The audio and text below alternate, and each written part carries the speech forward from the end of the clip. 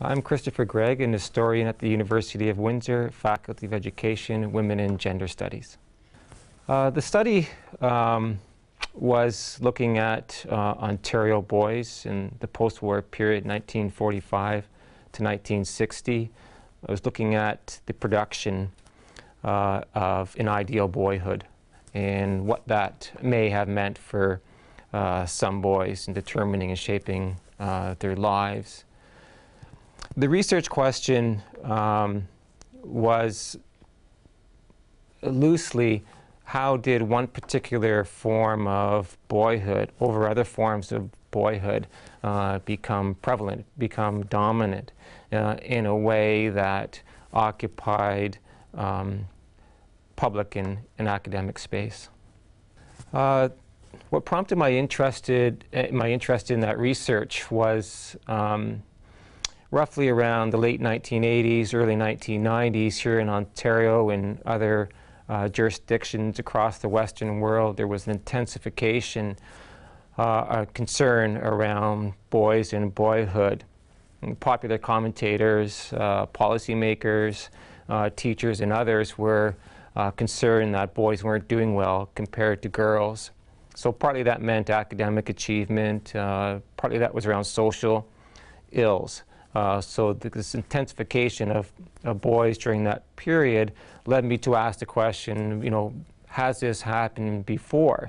Was there another historical period where there was this intensification around boys and boyhood? And the post-war period was a moment in time where there were parallel concerns from today. Does reflexivity matter to an historian? The simple answer is yes, it does.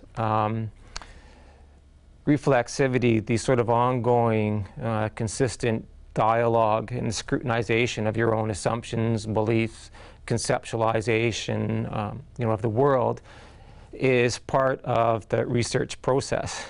It isn't just something that happens at a one-off. It's sort of part and parcel what you bring to the interpretation of the data on an ongoing basis, thinking about your class position, for example, or the gender construction of your own identity and how that plays out in your interpretation in working with the data is significant, because in part it'll shape your conclusions that you come to. So you have to be attentive, you have to be conscious and aware of the kind of baggage that you bring to the research.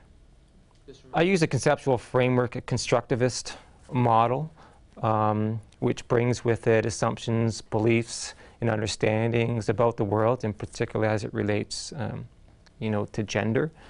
So that's the short description of my conceptual model. Oftentimes, students may confuse a theoretical model or theoretical framework with a conceptual model. So my understanding and how I think about it is I think about a conceptual model broadly, which is a constructivist model. But inside that conceptual framework, I use theoretical frameworks, and here I draw from a critical pro-feminist, feminist theoretical framework that helps me interpret and analyze the data. So a constructivist model, a belief that exists with that model is that gender is constructed, which aligns with a feminist framework which understands the world largely as patriarchal, in that systems of oppression, gender being one, race being one, social class and so forth, function in a way that produce particular kinds of identities and pathologize and marginalize other forms of identity.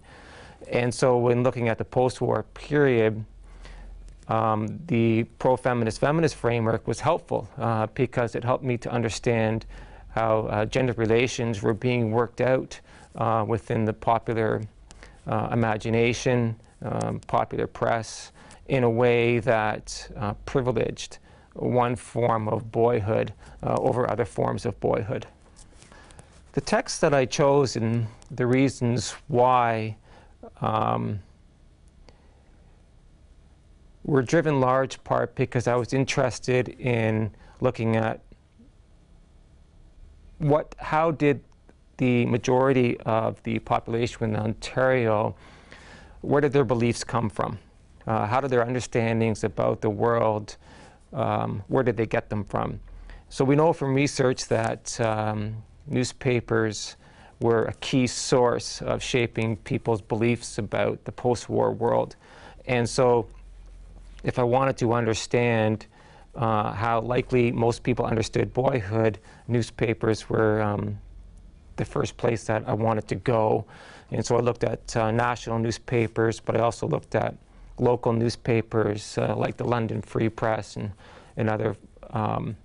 other texts like that to get a sense of how they were positioning, how they were constructing boyhood.